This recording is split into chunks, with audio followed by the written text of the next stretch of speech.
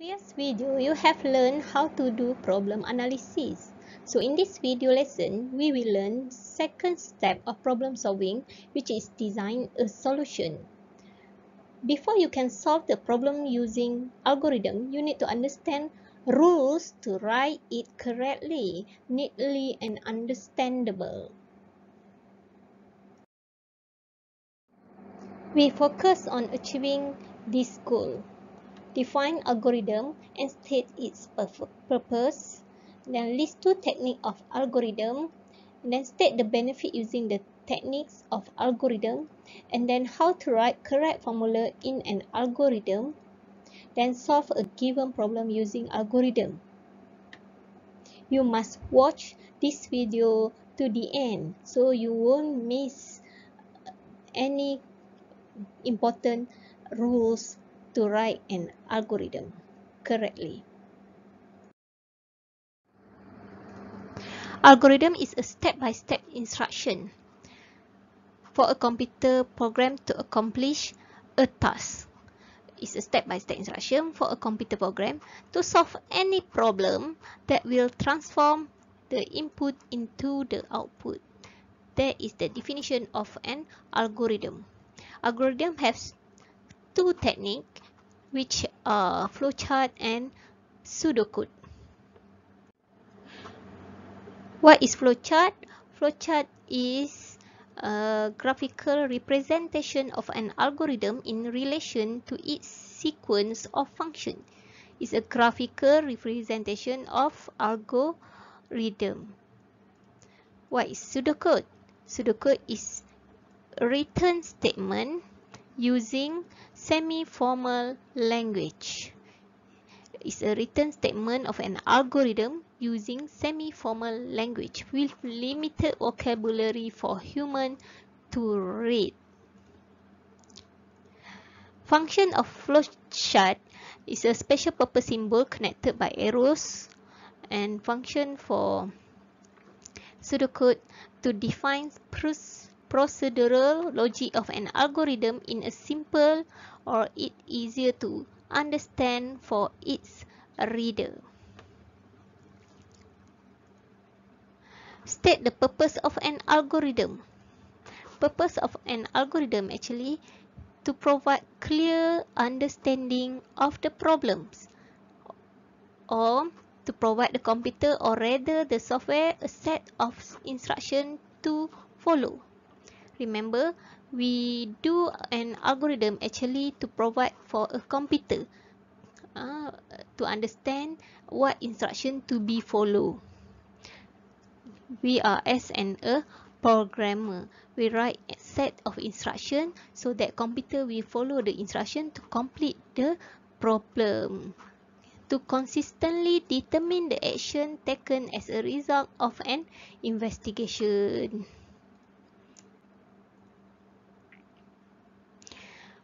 Give a reason why flowchart is more popular in representing algorithm.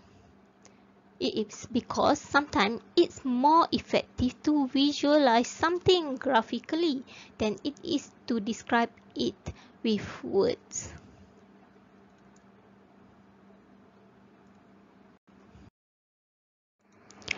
Let's have a glance on how to write a pseudocode. Firstly, you write start and stop. Next instruction, you use tab. That means you need to do indentation. You use indent, means you use tab key to write next instruction. Read input.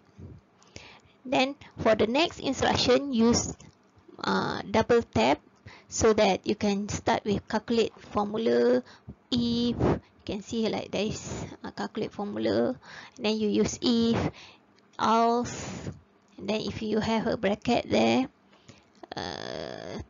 to cover body of statement else, and then an if, while, or you need bracket here to cover body statement while, you put in the same in tab indentation here.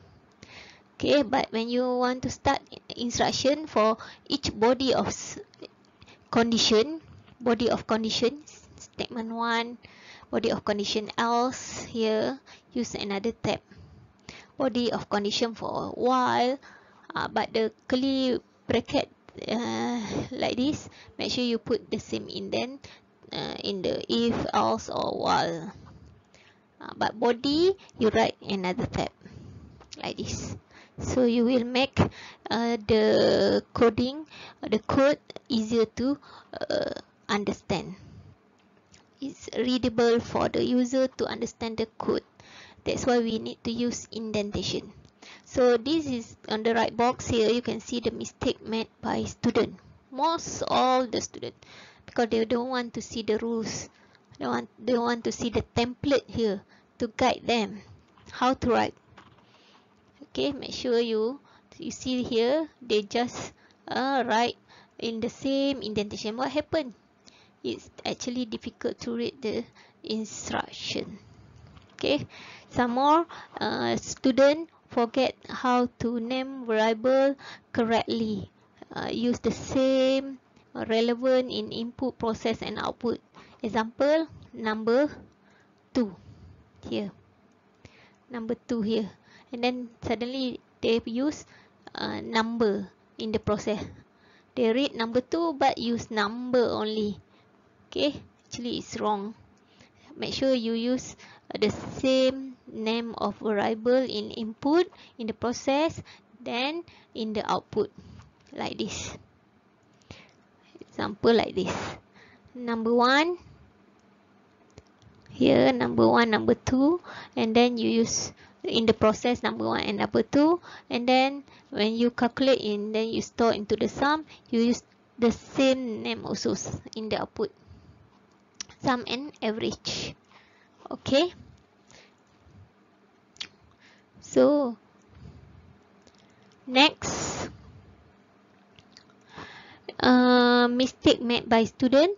Student forget to write correct formula.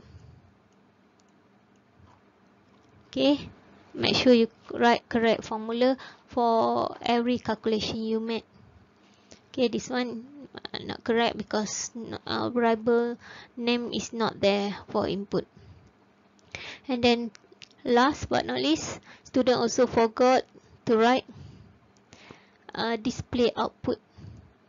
Okay, after read, after process, then stop. What?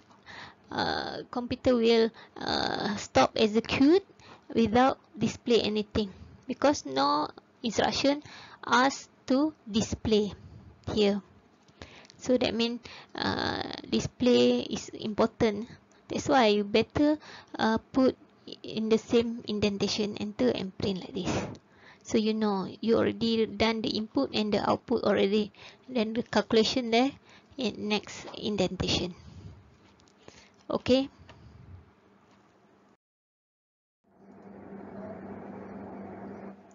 Before we move into solving problem, we need to remember rules on how to write the correct formula.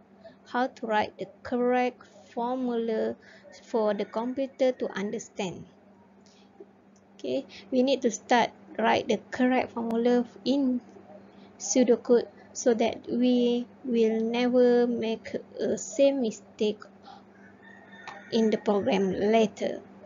Example 1, you can see here, calculate area circle. Calculate area circle rather than on wrong formula column on your right side here. What is wrong with that? Make sure don't use superscript, the power of number, or subscript when you are into write base. Cannot. Okay, because computer cannot understand that. When we want to write an instruction letter or write coding, actually we cannot use superlative or base. We just calculate like this. Repeat it twice. Okay. Second, don't forget to write multiply, because computer will not understand it like this. We know in mathematics we can write mathematical operation, arithmetic operation like this, right? bracket means multiply, but computer don't understand that kind of instruction. So you must make sure multiply, you must put it into the formula. The third one, okay, don't write 1.5 like this, fraction, in one line fraction. You can write one line fraction like this, but it's actually use two line of instruction. Computer only understand line by line. So how to do that? Make sure you write like this. Okay, don't forget also, actually here have a mistake here. Make sure you write 1.0 divide by 2.0. Use decimal because fraction will return decimal value. So you must put this is integer, integer divide by integer will return integer value. So make sure you write decimal value to divide. Don't use this one. This is wrong. Use decimal to write the instruction. Okay. And then you can see here in the fourth one, you can see result output don't put on the right side of equal operator. Okay, don't put on the right side here like this.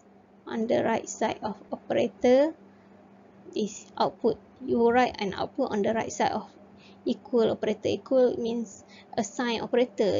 It's not like maths. Actually, computer understand calculation is on the right side and is assigned to the output. This is the correct one. Okay, make sure you do that. Don't do like mathematical. Okay, because equals here means assigned to. Assigned to means from the right side is assigned to left side. What that means, from the right side operation, calculation here will result from calculation here on the right side will be stored in the left side of that assigned operator. Okay. Number 5, we move to the next slide. Okay, number 5, like I said earlier, number 5, like I said earlier, don't use percentage symbol. In the programming language, percentage symbol means modulo operator. This is percentage symbol. It means modulo symbol, modulo operator. Modulo operator, it will return remainder of division operation. Okay, remainder of division operation. Okay. Number 6, as I mentioned earlier, don't divide integer number, use decimal number. This integer divide by integer, it will return integer. 10 divide by 100, it will return 0 only, not 0.1, because integer divide by integer. Use decimal number to calculate like this, decimal. Okay, make sure use decimal. So there's a double data type will return double data type. Okay, keep in mind when the process involves division, use decimal number so you won't make it wrong. Okay, lastly, don't write symbol pi. Okay, cubic. Then you forgot to write multiply here. We just write down like mathematical operation. Cannot. You must make sure every operation must have multiply operator. Okay, and then last but not least, don't forget variable name must start with small letter. You can actually use capital letter, but normally when you want to write method in method or name of class, you have to start with capital letter. You want to differentiate name of class and name of variable, so better you use variable name start with small letter, one word only. Don't use two words. What I means, when you want to write area circle, don't use space. Just make it one word. Area circle in one word.